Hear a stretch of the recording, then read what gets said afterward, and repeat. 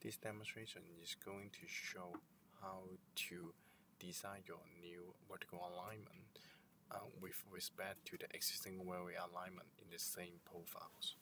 So what I'm going to do now, I'll create a profile with my new main alignment. It's my new main alignment. I never designed yet, so I just simply create profiles here.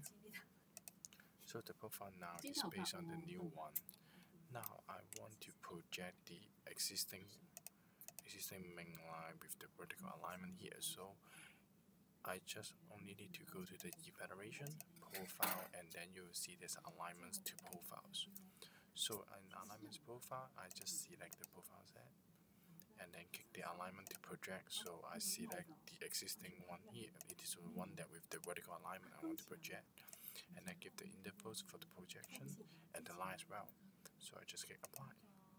After apply, you will see in the vertical alignment, in the profiles, you will have a vertical alignment of the existing wheelchair. And now, in your case, you can now design your vertical alignment in your proposed one. So just simply continue to create a new main vertical here. So now you can have information about in the new profiles for this as well.